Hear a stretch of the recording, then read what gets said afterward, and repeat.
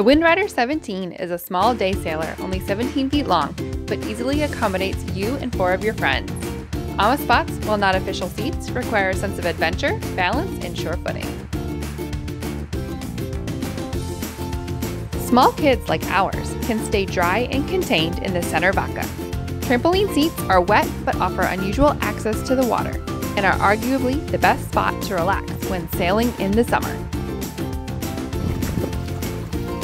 When skippering a Windrider, you sit facing forward and move the rudder with your feet. This leaves your hands free to adjust the sails. Sitting forward is particularly helpful because it makes point of sail that much easier to learn and understand. While seated, your head is below the boom, which helps prevent injuries while tacking or jibing.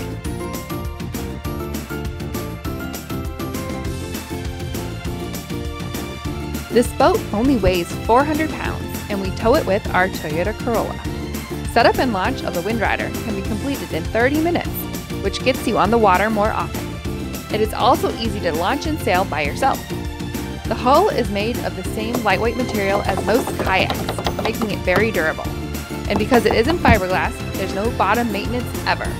It is also small enough to fit diagonally inside our garage during a hurricane. The boat is fast, but the ride is smooth, even in choppy water. You are also seated very close to the water instead of 5 feet above it. We normally cruise around at 5 knots, but have gotten it up to speeds of 12. If you are just getting into sailing, a 25-degree heel can be a very unsettling position. The Windrider's heel is minimal and is almost impossible to flip over. We live on the Gulf side of Florida, where almost everything is shallow and sandy. With an 18-inch draft and a molded plastic heel, we can go where we want regardless of tides. If we hit a shoal or sandbar, we hop out and walk the boat over to deeper water. We can also crash straight into a sandy beach without worrying about damage.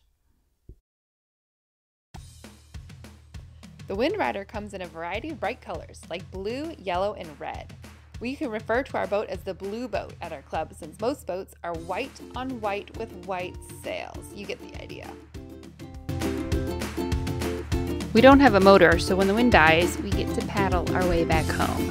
However, the dealer sells a motor mount which can accommodate a small outboard motor or trolling motor. A brand new Windrider 17 costs about $10,000. Used ones hold their value well and move fast on resale listings. We also converted a powerboat trailer we found on Craigslist for about $350.